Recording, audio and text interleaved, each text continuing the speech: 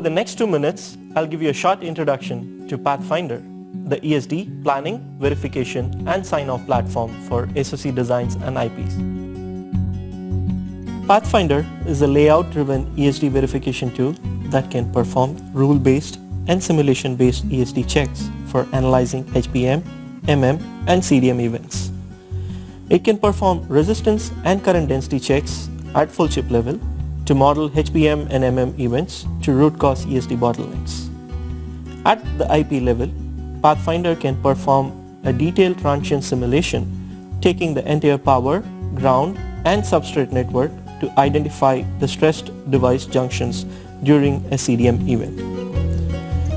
Full chip capacity is one of the key requirements for modeling ESD discharge events. PathFinder can perform multi-domain extraction and simulation by modeling all complex ESD discharge pathways, including the package network.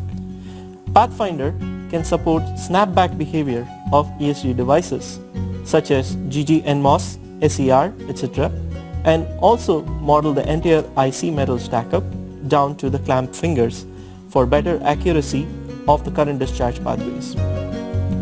PathFinder provides a rich user interface that enables the user to plan, fix and optimize the ESD bus architecture and clamp placements. PathFinder is typically used for ESD bus planning at the I/O or IP.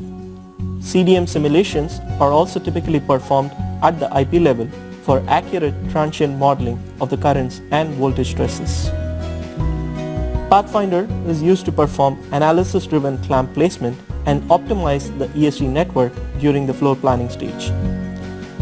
At the SoC level, typical sign-off checks like bump-to-bump resistance, current density and cross-domain connectivity checks are performed using PathFinder.